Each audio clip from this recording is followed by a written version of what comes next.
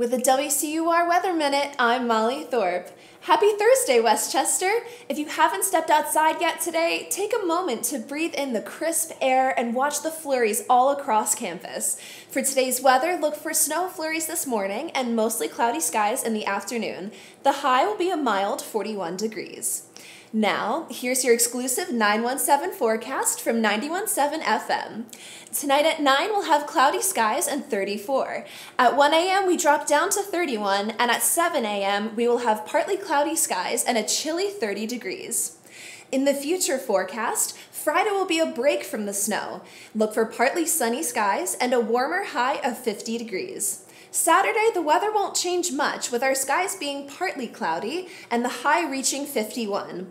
Sunday will be a blustery day, with wind gusts reaching 41 miles an hour. There will be rain and thunderstorms in the afternoon, with conditions worsening into the night. Look for a high of 60 degrees. Stay safe and warm indoors on Sunday, as these are not safe traveling conditions.